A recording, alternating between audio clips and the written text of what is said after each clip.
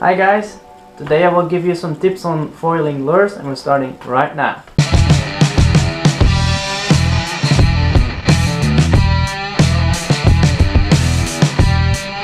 Now if you're new to the channel, then don't forget to click like and subscribe for more tips and tricks on lure baiting as well as tutorials for beginners. Right guys, let's begin. This is our magical product right here.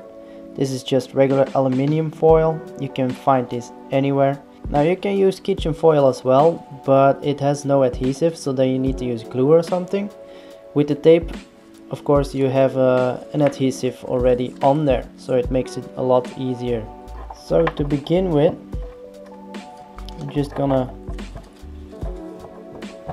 roll out a piece.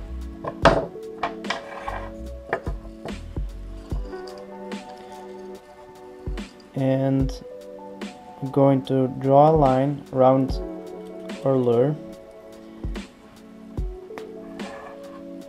for how big the tape should be. Now I always tend to do it, you can also go right beneath the lure, if you can see that, right beneath the lure if you want, but then it gets really tight and then you might not cover the whole lure. So just to be sure, I always like take a little extra, as you guys can see. Take it quite wide. Now I just connect these points. Doesn't have to be exact.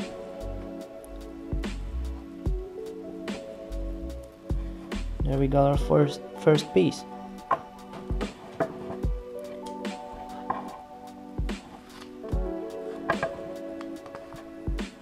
That easy, that simple of a shape. Now we're gonna cut it out. You can also use a knife and trace it, but I find it easier with just regular scissors. Nothing special. Super easy. Now to make it even more easy, instead of drawing around the other side of your lure, you can also just do the mirror image of the tape you already cut out. So I turn it around, silver side up.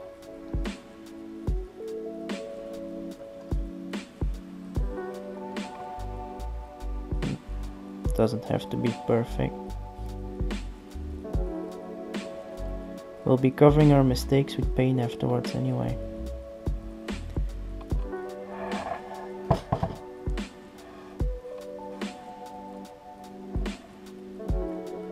I once heard a man say,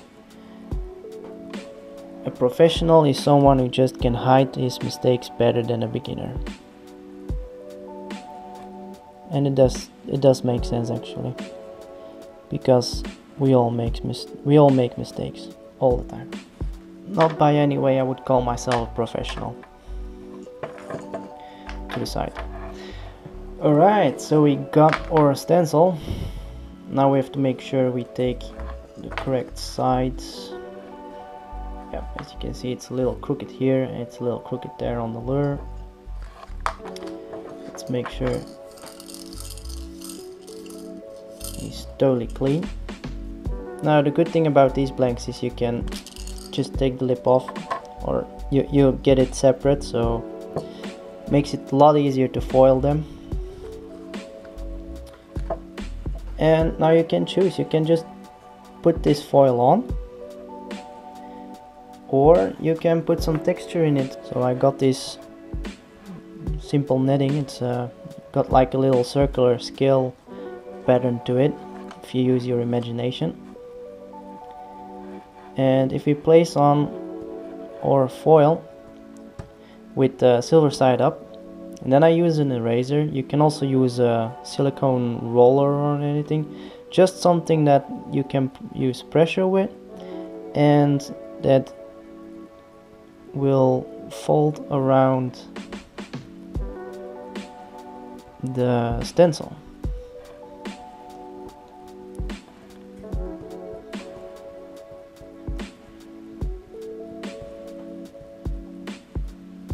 and I just press down the eraser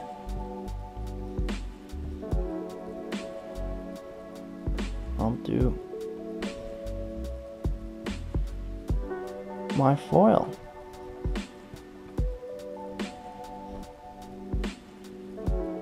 Super simple.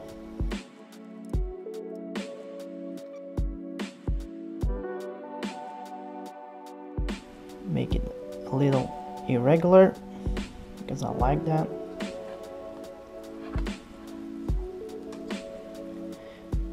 Another great tip about irregularity is there are no mistakes in irregularity, but if you're trying to do something very regular and symmetric, then it's easy to see the mistakes. So I hide my mistakes sometimes with just irregularity. Alright, let's put the foil on.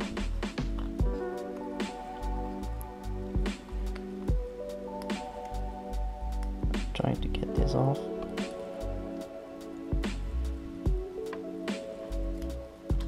Now this is gonna curl up. It always does.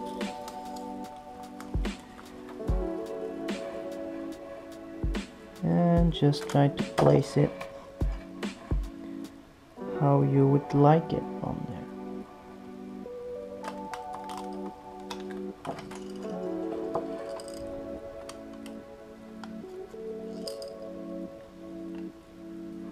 As you can see, it's a little off.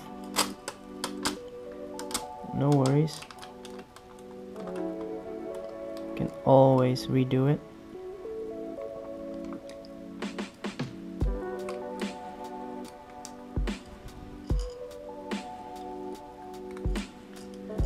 And then work from the inside towards the outside.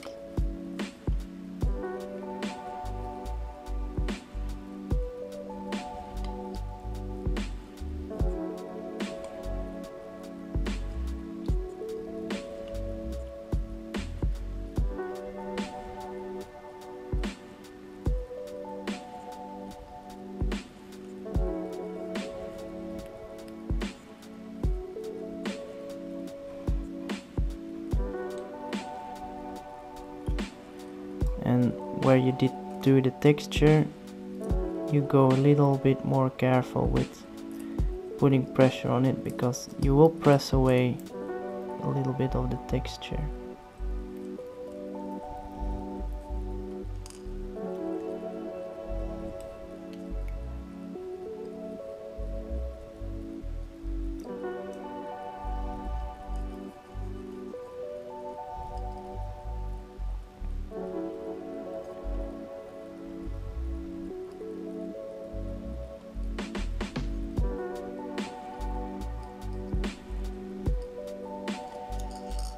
And of course, if you notice,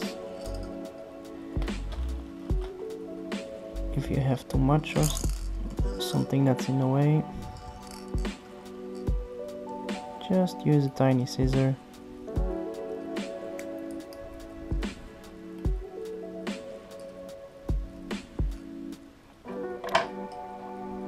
Perfect.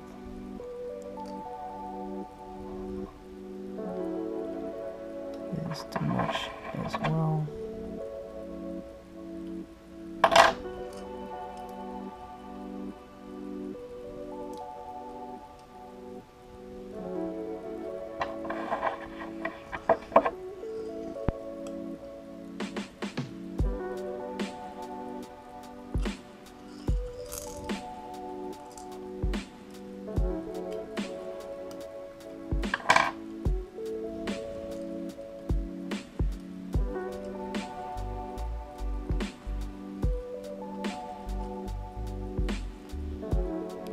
Fingernail to scrape off the little pieces.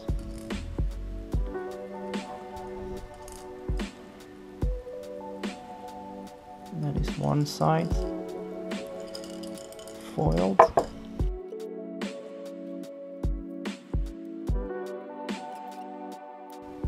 I don't want any overlapping.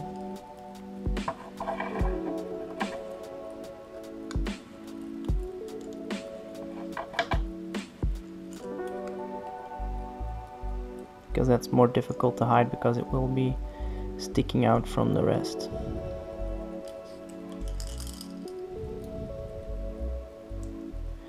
Now if you got some like bits and cracks that stick out, they're not really a problem. You can, I will show you how you can get rid of those.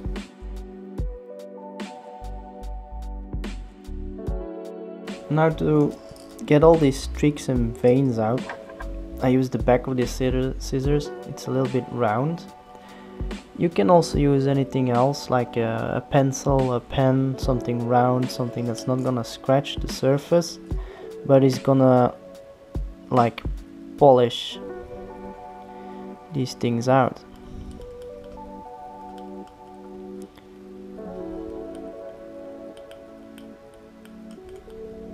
You can also take a pen, for example. This is something that everybody has lying around. Now you will always see the biggest ones, you will see a little, but once you paint them, they're barely visible.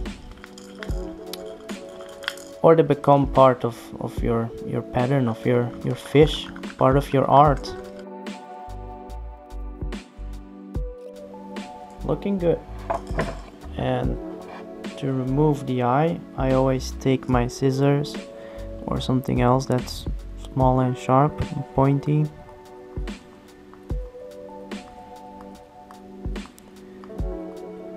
And just poke some holes all the way around the eye.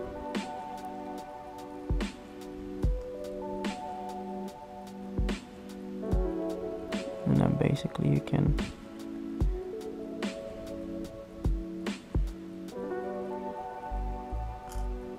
now I have this blank as well, nice big crankbait.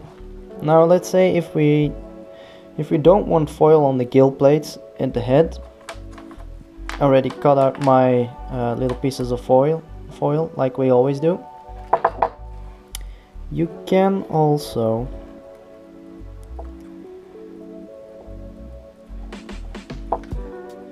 see, I have to double check that I have the right part in my hands.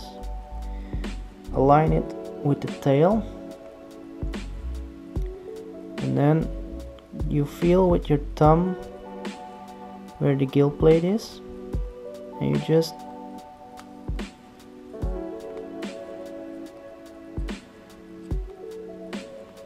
press that gill plate in there, like so. Now, as you can see, I have an imprint of my gill plate. Super easy. Take our scissors,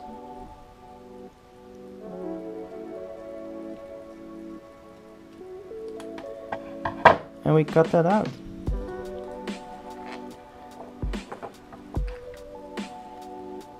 Now we have a perfectly fitting foil that connects to the gill plate. So yeah, as you can see guys, a little bit of aluminium foil, it totally changes the look of your bait.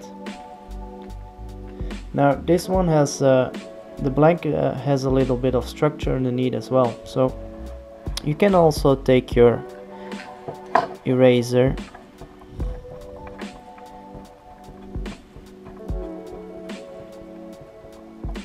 and as you can see, I am now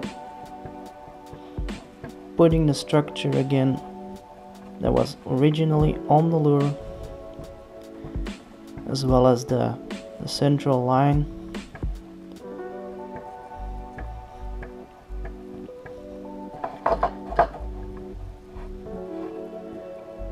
Wear some stripes down, that go down at least.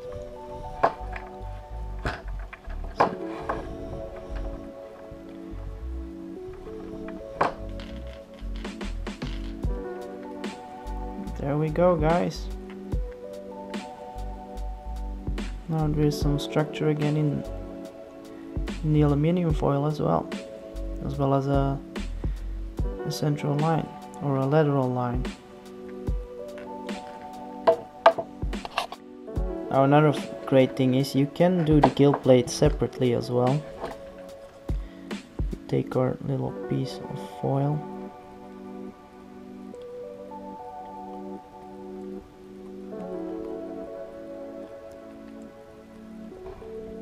Just press in a gill plate.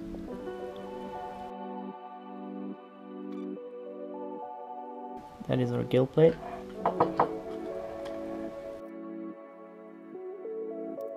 And as you can see, that fits really nicely. Now you can also put some texture in your gill plate as well. You can have it really even, or you can take another stencil that you like, whatever you prefer.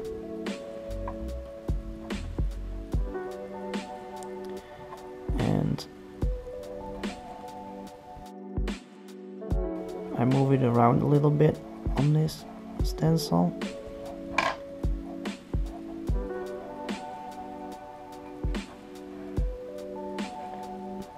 So you get this cool, irregular structure in there.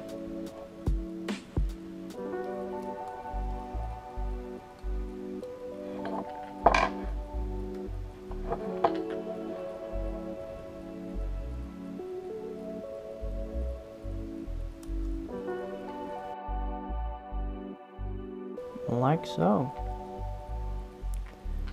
Now if you're gonna paint this, then it's really gonna shine through. You covered this anyway with an opaque, so you won't be seeing any of the parts where there's no foil. Just experiment a little, and if you're not happy with it, no problem, you can just pull it off again. So you can try over and over and over again. There's no waste. Okay guys, last but not least, if you have a flat surface on the lure, you can polish it up and get a totally different result. Here is before and here is after. As you can see, it's almost like a chrome look. The difference is insane, and I will show you how you can do this. Now you can only do this on flat surfaces because we will be polishing this up with metal polish, which is most often wax based.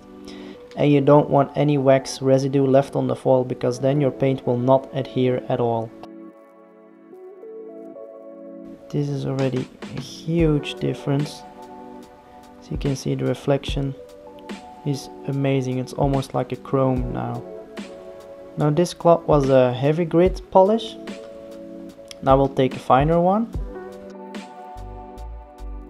Look at this. Amazing difference. Now to finish it off, as you can see guys, the reflection is almost perfect. It's amazing. Now the most important step, clean it off. This is just regular cloth, nothing on it. There we go guys. Can you see the difference? I'm sure you can.